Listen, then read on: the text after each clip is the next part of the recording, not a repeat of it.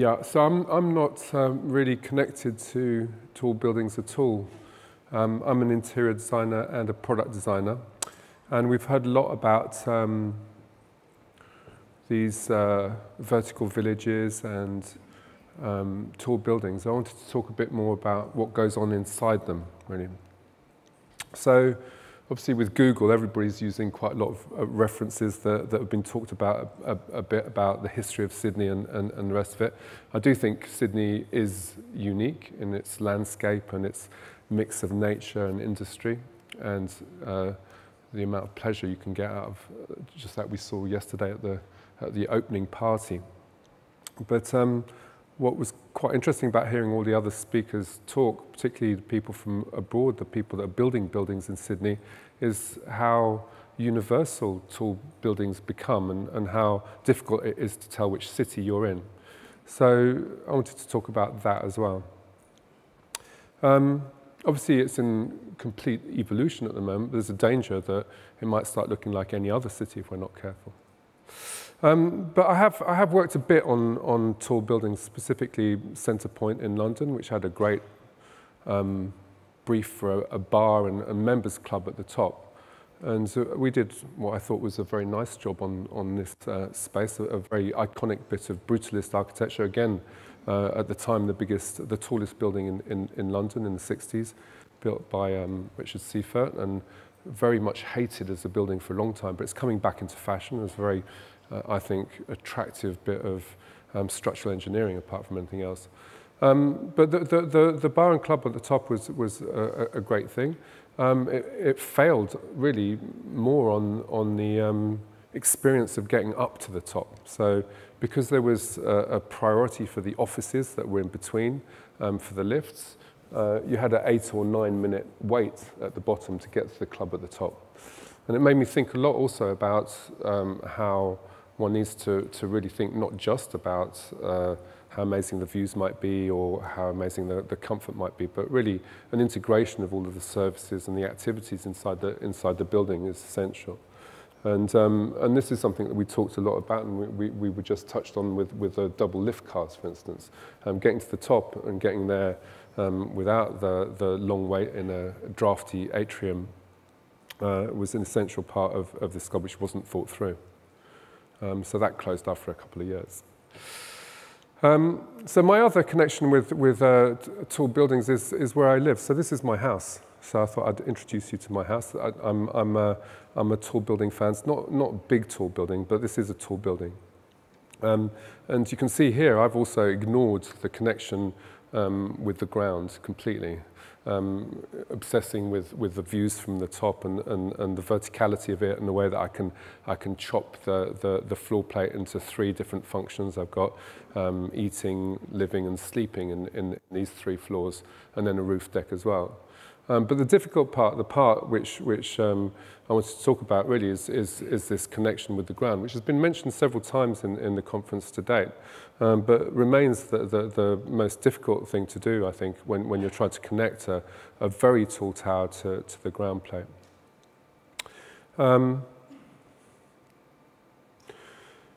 So I'm not on my own, obviously, particularly in this context of fantasizing about tall buildings. And you know, in popular literature and in fairy tales, it's something which people really do think a lot about the top. And of course, you know, vertical buildings are going to become more and more important, not for what they used to be, which were, you know, demonstrations of power or ways of expressing religion, or for military supremacy. But really as a way to save mankind from the urbanization. So get this right and everything will go fine, I think. And it's kind of interesting to see tall buildings, particularly in futuristic contexts. I quite like science fiction in terms of its ability to express what tall buildings could look like. And there's this obsession with the top of the building and how utopian those vertical structures become. All science fiction really concentrates on what's going on at the top, which looks amazing and very appealing, if you like. And then down below, you get this dystopian effect where crime exists, and darkness, and all kinds of bad things happen at the bottom. But I think that becomes the interesting part, that ecosystem at the bottom. And in the context of the tower that we're working on, I do think that we've got a chance of getting that connection between the tall building and the ground plate much better than it is at the moment. You can see how dense the streets become, these canyons that are created by all the tall buildings that are going up at the moment. And they block out the light, they give you very concentrated traffic, and the regeneration of this area and the ambitions of the City Council are starting to become quite interesting, the way that they interconnect. And also the way that people are changing the way that they use the city centre is becoming very interesting as well. It's much more than a workplace now. It really is a destination already for nightlife and for extending that working day. So I did want to talk a bit about the evolution of the office particularly, and the way that the way we work is completely transforming. Particularly in the design of the interiors, for me, my area of interest was sparked by doing a job in America where they still worked very much in cubicles. In a company called McCann Erickson, I did a job redesigning their headquarters on Fifth Avenue, or Third Avenue rather, in New York City. And it was this thing that most people worked away from the daylight in tiny little cubicles. And as you progressed through the organization and became more senior, you gradually moved towards the window. And if you were really clever and very fortunate and spent a long time in the company, you might get a corner window with two windows looking out onto New York. So the joy of that job was actually breaking down completely all of the cubicles and giving everybody access to daylight and a view of New York, and really liberating the space to really enjoy the city. And the big benefit of that job was really that not just the fact that people no longer hid away inside their cubicles, but they started communing with each other at work and became more efficient at that. But even better still, they would stay longer in the working day and even bring their families to enjoy the view at the weekend as well. So instead of work being very separate from life, by reducing the amount of compartmentalization and allowing people to see each other and see the city, they stayed longer at work. And I think, you know, the thinking even maybe 10 years ago was that people really wouldn't come to work anymore. And they'd all be working in their garden sheds on their own, blissfully away from commuting to work. And that was really the vision that we were sold by experts in the field, that people really weren't going to go and work in offices or tower blocks at all anymore.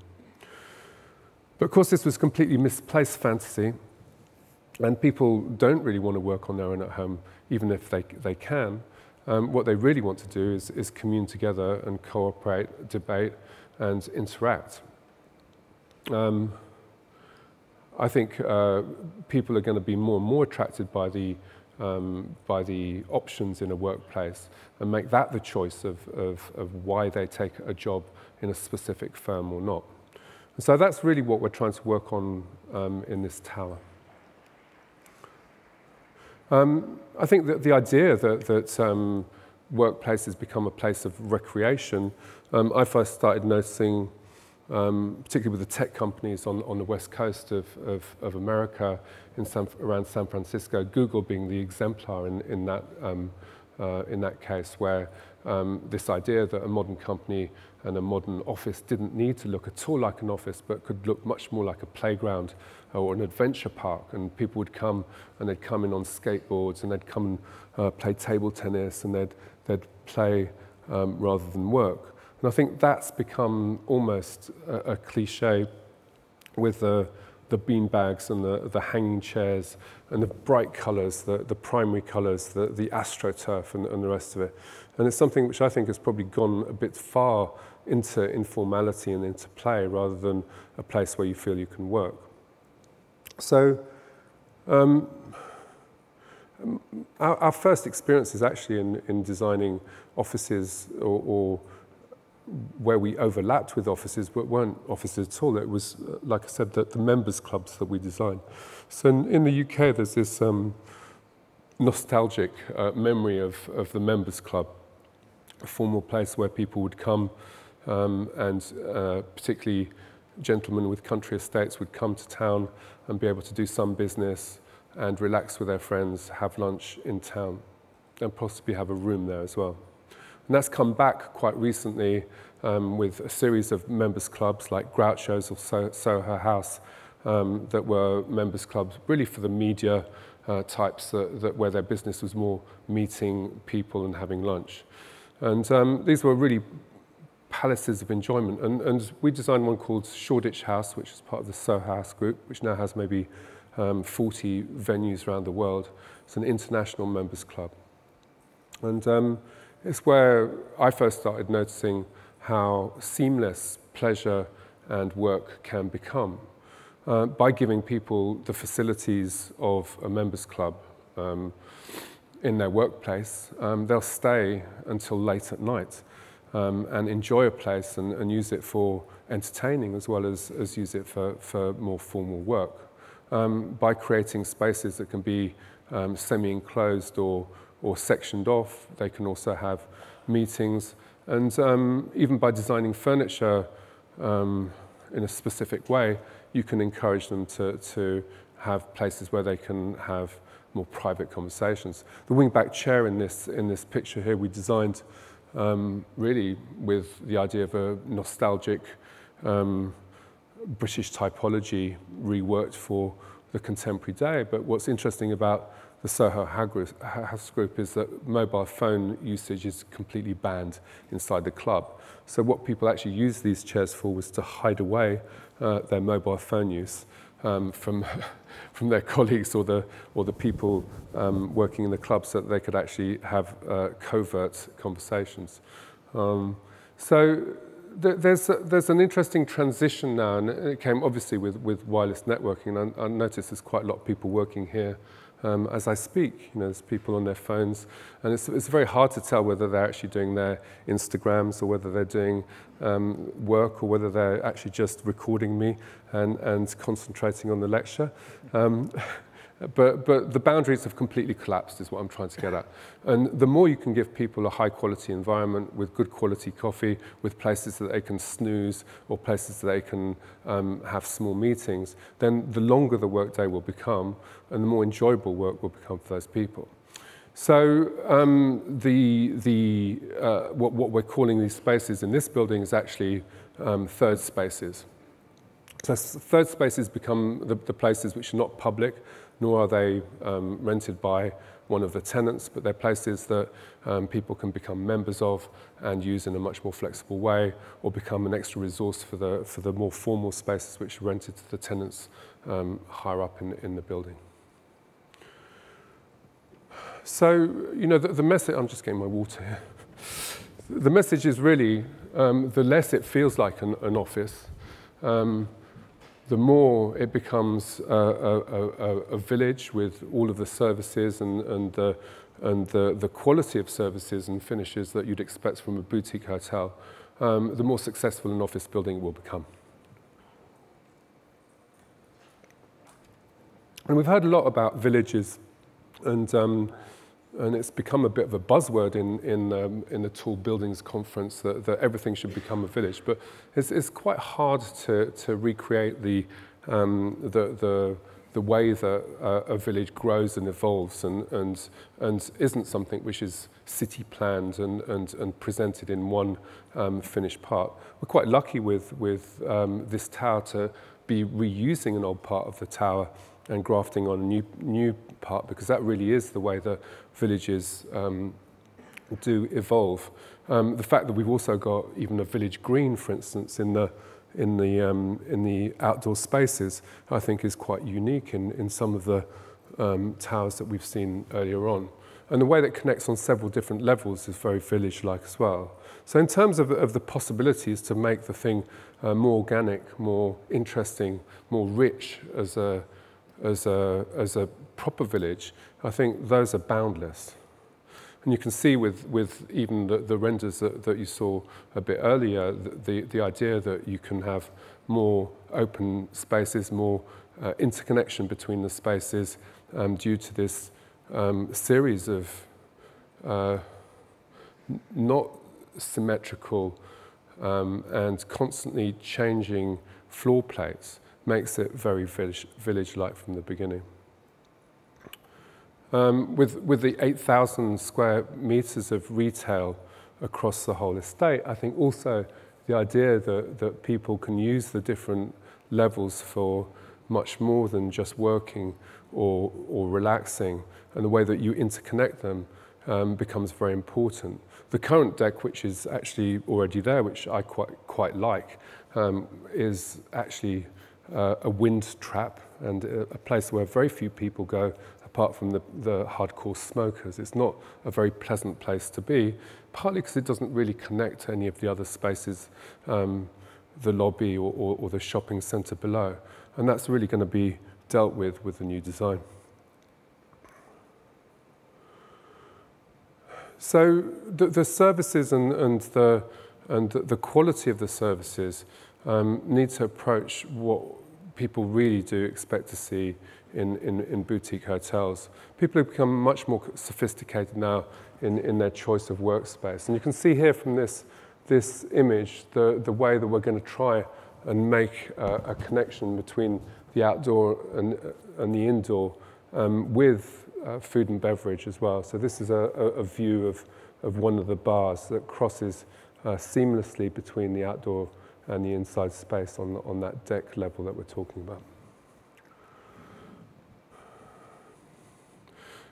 The idea that instead of isolating a park or a roof deck from the building, but really making it seamless is really important, but also activating it with a series of different classes and well-being. And you can see here a bit more the kind of richness of the space and these cutouts that Fred was talking about earlier, which allow people to come in from the street and invite people from the street into the building, into the retail areas. I think I was talking a bit about the context of Australia. I think it would be a shame if it didn't feel like a place that was unique. I mean, you see this a lot in hotels and you see it a lot in office buildings, that you could honestly be anywhere in the world. But with the richness and the extraordinary nature, particularly of the plant life in Australia, gave us a lot of inspirations for this. And of course, with the different levels that we've got that have outdoor areas, we're probably going to be able to bring some of Australia's nature into the building itself. It's quite interesting that botanical gardens themselves don't actually have very many Australian plants at all. They're all imported species. The colours we've taken very much from the amazing fauna of Australia as well. And we've started using some influences also from some of the more primitive architecture of Australia as well. So you see here what was previously a very square and very solid block, which is really the lift shafts that we were referring to earlier, and you saw on plan as quite a massive block in this thing. And I was kind of intrigued by not only the way that Sydney has all of the little lanes that you come through and the tall buildings that block out the light, and the way you go from very narrow lanes to expansive views of the city. And I think in this lift block and the central core of the building, we've tried to create some of that feeling of being constrained and then going out in the big spaces that have been created by 3XN, the very luminous spaces where as you come out of the lift, you can really see where you are in the whole building. And that was really influenced by some of the more, like I was saying, primitive architecture, particularly of the miners that burrow into the desert in central Australia and create these extraordinary spaces for living to hide away from the intense sun and heat. So you can see also those rich colours that come from the mineral nature of Australia as well. Very warm stones that are very much part of the Sydney landscape. And we wanted to bring those also from the outside in. Usually it's used for the structure of the older buildings or cladding on the modern buildings. But the idea that the sandstone itself would come in and be part of the core of the building rather than normal hard granite imported marble that you see on most office lobbies. That would be also really enhanced by the furnishings and really giving some proper softness to the interior, where all too often you see in office lobbies very cold and uninviting furnishings.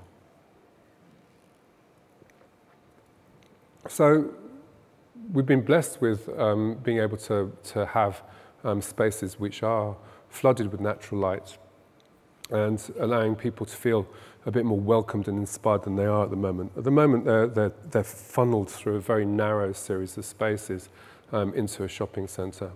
And I think we'll see with the new design a much more open, more luminous and more natural interior to the building altogether.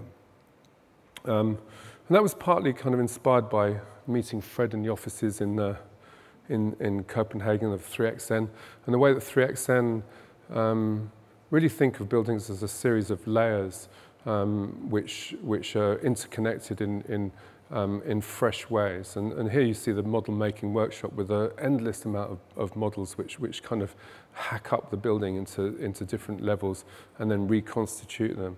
And we saw there very much a kind of analogy with the way that the building could be designed and also with Australian nature as well. I was really inspired by not only the natural formations and the markings on some of the stone that you find in Australia, but also the deep cast mines that you see with this very similar contours to what's going on in the atrium that's been created by 3XN. And as an interior designer, just enhancing that from a materiality perspective, trying to get away from too much man-made materials, trying to soften up the curves even more and bring the natural inside was something that was very important to us. And allowing people to start working in very different ways and trying to get away from the very square nature of furnishing in public spaces to make more organic, softer configurations of where people can commune in a much less rigid way.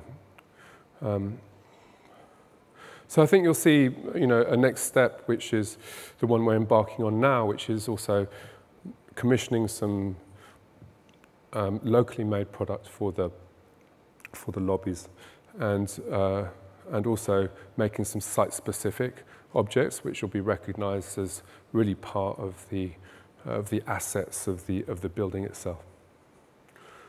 So here you see the view of these very rounded and generous spaces that are being created, which I think will make it very different from most workspaces that you are familiar with in Sydney, in fact, in the world.